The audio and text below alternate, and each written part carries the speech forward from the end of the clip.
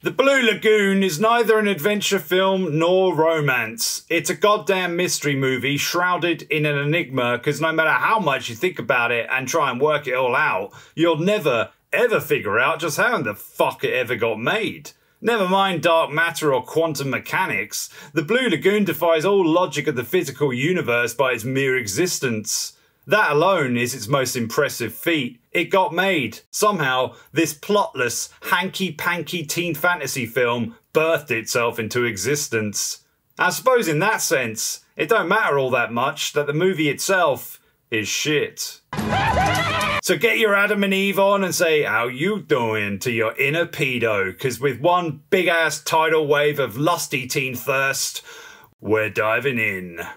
Right, so the beginning of this movie is totally pointless. All you need to know is that these two little shits and this old man end up on a tropical island after their ship goes up in flames, and they conveniently get separated from the boy's daddy. The two kids are cousins, by the way, because, incest. Once on the island, the old man who speaks nothing but gibberish teaches the boy how to make shelter, which leads into him becoming a carpenter of Jesus-like proportions, and the girl into not eating these berries and perfecting her immaculate makeup. Maybe she's born with it, maybe it's the magical island of Maybelline. After that, the old man sees some nasty shit on the other side of the island, so he tells the kids to never go there because that's where the boogeyman lives, then gets drunk on rum and drinks himself to death. I guess because he had the self-awareness to realise the script no longer needed him. After finding his corpse, the kids cry for a bit, then go for a swim. Fast forward 7 years and they're thriving beyond any conceivable measure, where the boy has made this swanky little pad for the two of them, is a superb fisherman, and likes to play with his dick. The girl, in truly modern fashion, is perfect just the way she is, and doesn't need to do anything useful or of any value, so she just sits about looking pretty like your everyday Instagram thought. Fun fact, during production the crew was concerned about her little titties getting caught on camera, so every day the makeup team glued her hair to her chest. Gives a whole new meaning to the phrase, splitting hairs. Brooke Shields herself landed this role because of her performance in Pretty Baby, where she played a 12-year-old prosy. You little Lolita, you. Dude. But sorry to all the pedos out there watching this, but the girl swimming butt naked in the ocean was actually some 32-year-old swimmer who just happened to have no chest as well. Reading this stuff reminded me of when Keira Knightley went topless to protest photoshopping for some reason, not realising how her chest in particular is the very reason photoshopping exists. It would have made more sense if she went topless for Pancake Day. Anyway, the two teens are now getting thirsty, but due to their ignorance about virtually fucking everything, including fucking, they don't know what it is they suddenly see in each other. What are you looking at? Your muscles. And something inside her stirs. One day, the girl starts bleeding in the lagoon and calls the boy for help, only to realise it's her who's bleeding, out of a place she doesn't want the boy to see, so she aptly tells him to piss off. Later, the boy starts trying to clap her up for a little he doesn't even know what yet, and even tries to pull off a Prince Charming on her sleeping beauty ass, but his thirsty hands wake her up and she gives him the brush off again. All our boy can do in the meantime, like many a basement dweller the world over today, is keep on cranking him out on his little lonely. One day, the girl wanders to the Forbidden Zone and finds this Maui-like stone idol thing there, which, like her, is bleeding, so she thinks the place is holy, and the thing is not the boogeyman, but actually God. Never underestimate the narcissistic delusions of a pretty modern white girl. Because she blueballed and friend-zoned him, the boy goes ape about her going over to the Forbidden Zone of the island, because clearly he doesn't understand women yet. Despite speaking often about getting rescued by daddy, when a ship passes by the island for the first time in fucking years, the girl doesn't bother with lighting the signal fire they had set up. The boy comes back from a forage to see the ship go bye-bye and gives the girl what for. Even though she rejected his ass, she tells him the island is now their home, so fuck civilization, all to the disbelieving ears of the boy. After giving each other a good old troll, the girl threatens telling his daddy about the boy's FAP sessions. Not sure how, but whatever. So he launches a coconut at her. She tosses one back, popping him one on the noggin. Guilty, the girl runs over to the boy, but he bitch slaps her and wishes her dead. 'Cause she won't give it up, he kicks her out of their crib, tossing her shit out like a bitch. The pretty but useless girl sets up this crappy shelter for herself right by the shoreline, so soon stupidly steps on a stonefish. Finding her near death's door, girl begs boy to see God, so he carries her up there like a simp. They pray and all that over the stone, and somehow this rejuvenates the girl. 'Cause he helped her out, our boy's finally in for some action. After a skinny dipping sesh, they kiss for the first time, then get their Marvin Gaye on. From here on out, girl and boy are inseparable. Surprise, surprise, with all sky rockets and cream pies in flight, the girl soon lands herself in the pudding club.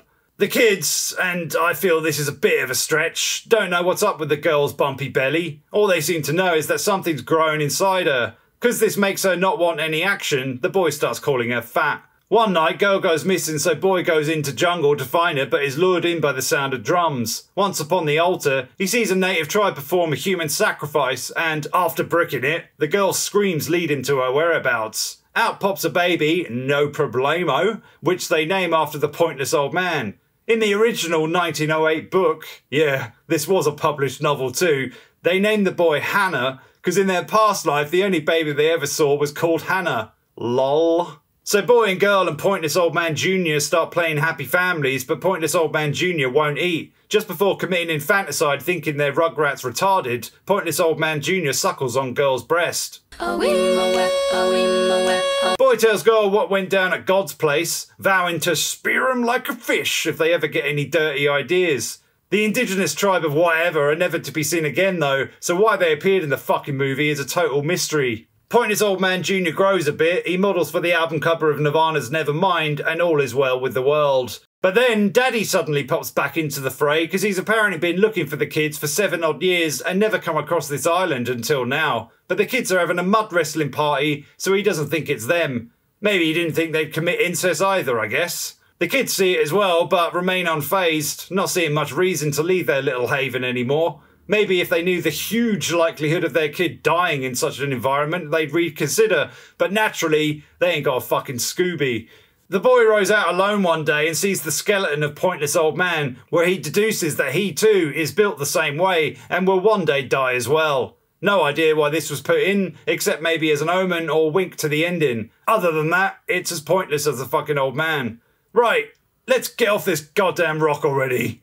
During a forage, the boy collects some bananas whilst the girl tends to the kid, only to totally overlook how the kid is collecting the very berries the Pointless Old Man warned her about. 'Cause the script needs the berries on the boat, that's where Pointless Old Man Jr. dumps them, all without eating any because he can't do that till they're lost at sea.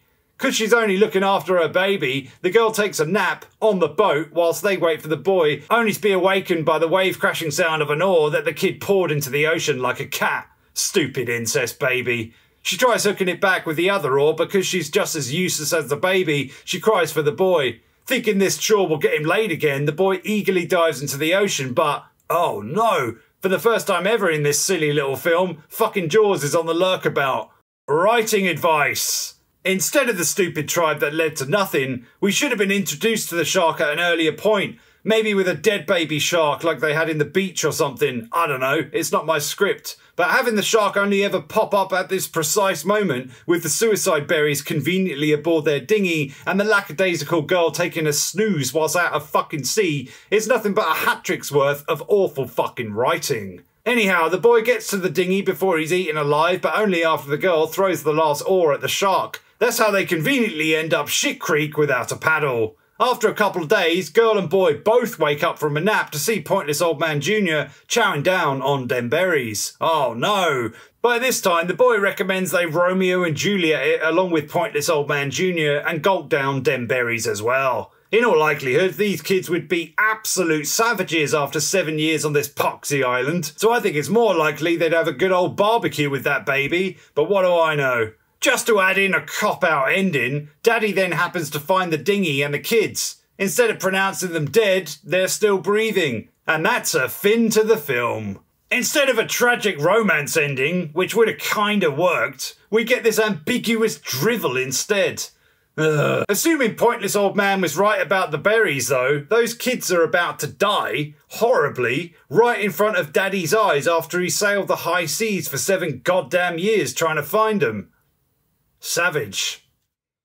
Right, well, I'm not really sure what else there is to say about this film. Again, it exists. It can be proud of itself for that. I guess a lot of people these days would label this film child porn, but it's not at all, unless you're so prudish that any underage nudity whatsoever constitutes such a thing. However, just to contradict myself, whilst the film isn't pornographic, its premise still is. Pitching this film to a Hollywood producer or porn production company, not that there's any difference between the two, would result in more or less the same film. Given the news surrounding Hollywood over recent years, you gotta wonder whether that's how it got made. Maybe the Blue Lagoon is Pedo Island, hiding in plain fucking sight. Oh yeah, there's this one bit that stuck out to me, where the film shows a pair of breasts in this shot here, meant to be Brooke's but clearly belonging to a fully grown woman, only to soon show Brooke a few takes down the line, flatter than a Teenage Mutant Keira Knightley pancake.